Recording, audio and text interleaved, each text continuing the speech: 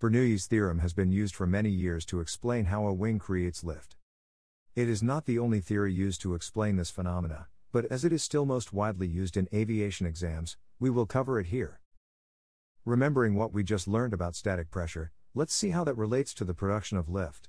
His theorem states, within a horizontal flow of fluid, points of higher fluid speed will have less pressure than points of slower fluid speed.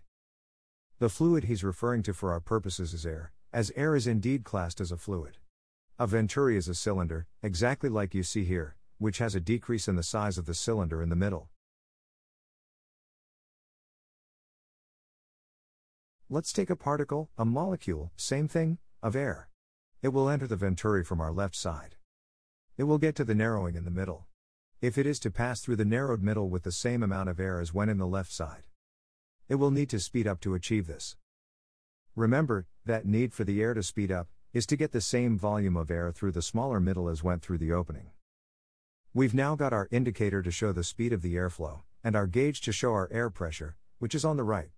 And our air molecule with all its friends trying to enter the venturi, is on the left.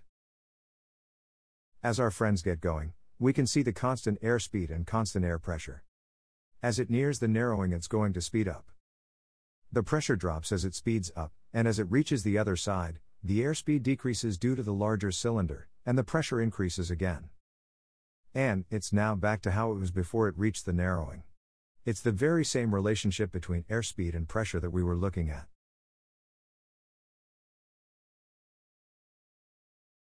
So this is all fun, but the question we need to answer is, what causes lift?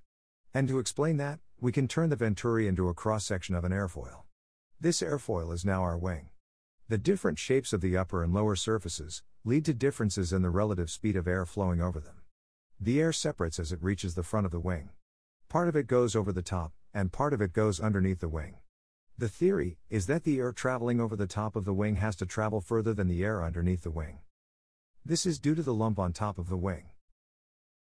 As the air flows over the top of the wing, we produce a low pressure due to the airflow having to speed up. Once again, it speeds up due to the air on the top and the bottom having to take the same amount of time to get to the rear of the wing. Theoretically, the air parts at the front of the wing, and the top has to travel faster to meet the bottom flow at the rear of the wing at the same time. The word velocity can be used to describe our vector. Velocity means the speed something is traveling in a given direction.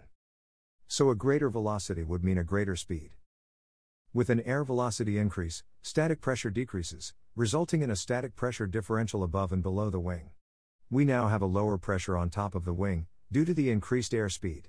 And we have a higher pressure below the wing, as it hasn't really had to change its speed, or to use another word, its velocity. That is how lift is produced.